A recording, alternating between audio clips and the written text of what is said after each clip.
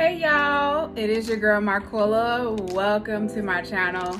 It has been a while, but I'm here to give my 7-month post-op update after weight loss surgery.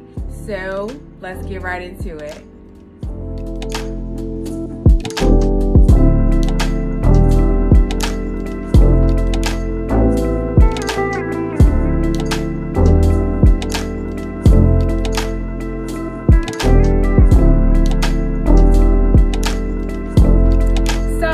Quick introduction, my name is Marquilla. I am a mom of 4, I am a wife. I live here in beautiful Chicago, and I had weight loss surgery, specifically the vertical gastric sleeve surgery back in October of 2021. I'm officially 7 months post-op. If you are new to my channel, I am mostly right now just only sharing or creating content around my weight loss journey and a little bit of mental wellness.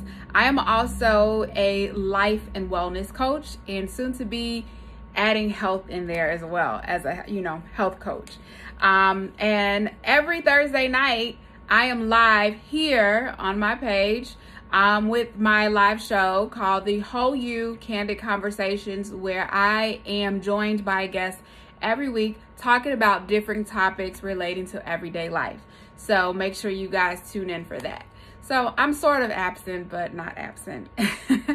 So let's get into it. I wanted to share just a few little things about my weight loss update, or my post-op update, since I am officially 7 months post-op, and I will just share just a few things about what I've learned so far on my journey. So let's get into it. Well, number one, I officially lost 76 pounds. Before my surgery, I was 264 pounds. That was my highest weight. Actually, my highest weight was 273 pounds.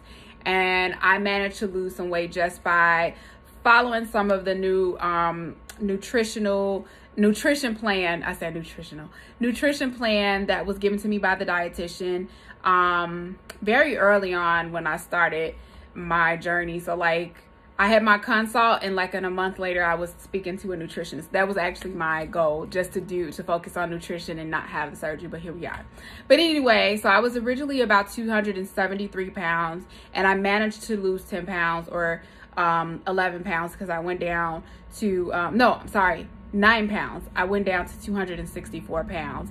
And before surgery, I lost some more weight, and right the day of surgery, I was at 252 pounds. And now I am 188 pounds. So I lost over 73 pounds. If you want to add those 10 pounds where I was my highest weight, I guess you can say I was, I've lost 83 pounds overall. But if not, I'm sticking with 73. So anyway, that's where I am. I feel great. I feel lovely.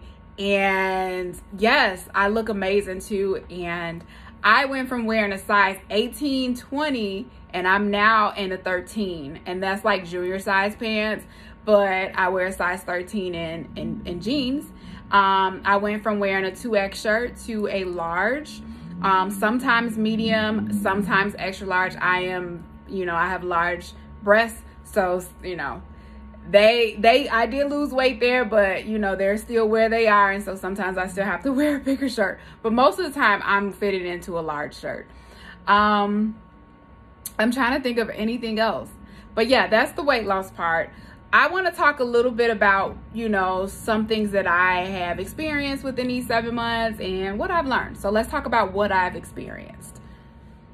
So I know, like, the burning question, and I've actually gotten this question on my IG. And if you are on IG and you're not following me, follow me at Marquilla VSG. That's Marquilla, V as in Victor, S as in Sam, G as in goat.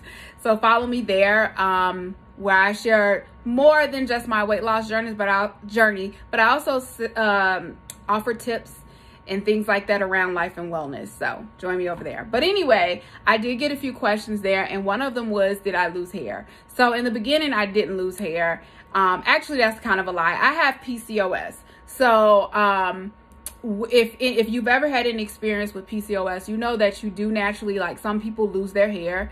Some people just shed. I've kind of went in between that for years, where I would shed hair, or I would lose hair altogether. I have had bald spots. I usually get them like at the top, like, at the, top of my head. But I normally would go between having really thin hair to semi-thick hair. And my hair always shed. So that was my experience having PCOS. So naturally, when my hair is shedding now, it's kind of hard to tell whether it's from the surgery, from the surgery, or is it PCOS. And I kind of, right now, I feel like it's a combination of both. I had my hair in braids for like a month, and when I took them down, I've wore braids before, but when I took them down, I really was like struggling. Like, I was really tangled up, and I lost a lot of hair from that. So my hair is thinning out at the top. So, but I have a dermatologist, and she recommended Nutrafol. I have not taken that yet, and I'm going to take it. Hopefully I'll be able to take it, but I have to get clearance from my surgeon. So that's where we are. If you're wondering, why do your hair fall out? Why does your hair fall out? It typically happens because you're not getting enough protein. And it also can be, the fact that 80% of my stomach has been cut. So I'm not getting as much nutrients as I was before. And so I have to make up for that by eating protein. My doctor does not recommend me do protein shakes or protein powders. So I stay away from those. So I solely rely on the food that I eat. I track my food, and of course, the tracker is saying that I am actually getting more than enough protein over what is recommended by my doctor. I probably eat between 80 to 90 grams of protein a day. It's recommended that I eat about 60 to 85 a day. So according to my tracker, I do get in enough protein, and I make sure that is what I eat first. But yes, I think it could be a combination of both. I still have some issues with, or symptoms with my PCOS, so I still have things around that. So it could be PCOS related. I don't know. However, my dermatologist recommended Nutrafol. So I will give you guys an update once I have clearance from my doctor to be able to take that, and I'll share my journey on that for anyone who has questions relating to that. All right, let's talk about what I've learned, I'm sorry, I am on what I've experienced. The other thing that I've experienced is between months 4 and 6 is I have stalled. And, lucky for me, I have still lost the weight. I would lose about an average of 4 to 5 pounds within each month. Those are 2 months. So it slowed down a bit. And sometimes I would go a whole week not losing anything. So it was very slow. It was very discouraging, but however, I had to remember to trust my body and understand that the weight will move once it feels safe to do so. And so I just kind of focused on everything else, my eating, exercising. I haven't been exercising that much, but I just focused on everything else. And sure enough, I was about 194 the last time I went to the doctor. So I'm 188. Count that if you will. So yeah, and just within these few days, I've lost a good amount of weight, because I think I was at like 192. I'm not good at math on top of my head, guys. So I think I was at about 192 like last week, and then I want to say by Friday I was down to 190, and then now I'm at 198. So that's 4 pounds. And then yeah, it's about 6 pounds. So that's really good. I'm very hopeful for this week. So let's see what happens. I mean, maybe month 7 is where I break the stall. I don't know. So yeah, that's that. I have had heartburn. My doctor, I was doing my part to make sure that I was taking Pepcid once a day. And then my doctor gave me a different prescription. I'm going to totally screw this up, but I believe the name is Metro. I don't know, but anyway, I have started taking it, and I've literally taken that for about 2 days. I took it 2 days ago, and I haven't had any heartburn. So hopefully that will do the trick. But I have had heartburn. I was told that it's normal, but it's nothing major for me. I know some people have severe heartburn, but that's not my experience. I do realize that certain foods, certain drinks trigger it. I don't, drink a lot of drinks. So I do drink coffee, and I do a lot of Crystal Light, or like the low sugar, low calorie sugar packets, or not sugar packets, flavor packets in my water. And I do notice like some of those flavors, like lemon and things like that, it kind of irritate me. Sometimes it's food. Definitely if I eat too fast, I still struggle with that, eating fast. So those things all contribute to my heartburn. So I am fully aware of what causes it. I just have to be mindful of what I'm eating and drinking to make sure that I'm not irritating it. But overall, I have been fine with that prescription that my doctor prescribed for me. And the other thing, let's see. The other thing is just like maintaining. You'll get to a point where now you're introducing more foods into your diet, and it literally comes down to maintaining that diet, continuing to exercise. And that has been a challenge for me within the last month and a half, especially because I'm a little bit more busier. Work has been completely stressful. And I guess right now I feel like I'm sort of leaning to some sort of balance, but it's really been hard to maintain those things. And I just want to encourage you to, have a plan in motion for when these type of things come up, and try your best to stick to what you can do. And one of the things that my therapist said to me is that if I work out for an hour, if I can't do 1 hour in one setting, like split it up, like do 30 minutes here, do 30 minutes there. And so don't beat myself up over not getting in any exercise. It's actually recommended that you get at least 30 minutes of exercise for 5 days.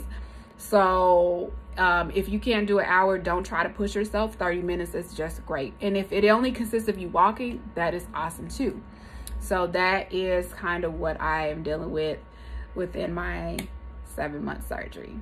So I just wanted to share that. And I think I was going to share, I don't know why I lose my train of thought, but I think I was going to share like what have I learned. So let's talk about that. So what I've learned on my journey is that it is continued work. It's not hard work.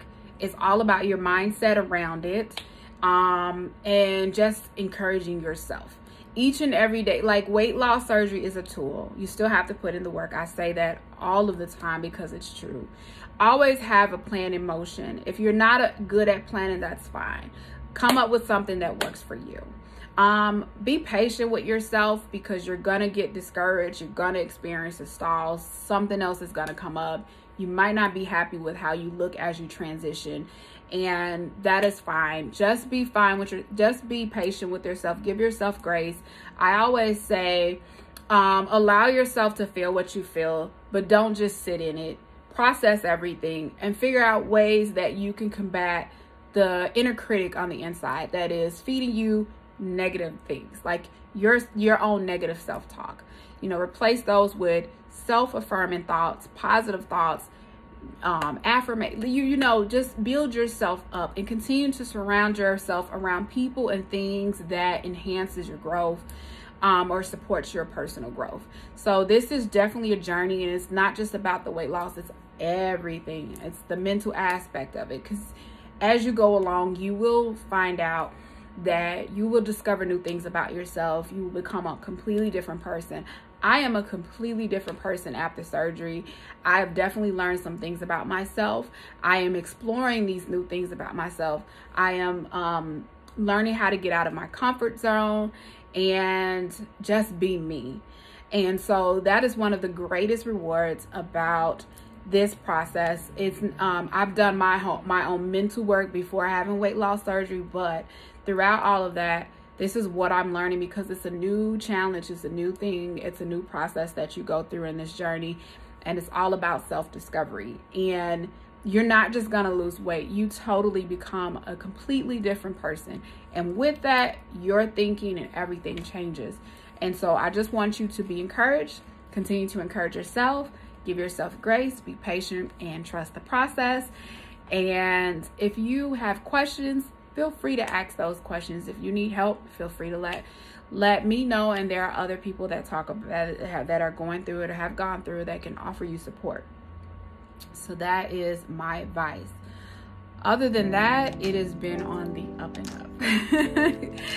I am always focusing on the good instead of the bad. So thank you guys for tuning in. Until next time, I'll try to do some more pop-ups. But if you guys have any questions, or if you want to hear me discuss about anything in particular, please leave them in the comments, and make sure you do not forget to like and subscribe. And if, like I said, if you are on IG, you can follow me over there at Marquilla VSG. Link is right in my bio here. I am also on Facebook at the Whole You LWC, and that is where I do talk about my weight loss journey, as well as some life and wellness tips to improve your overall well-being. So thank you guys for joining me. It has been a pleasure, and until next time, hopefully not a long time, I will talk to you then. Stay blessed, guys.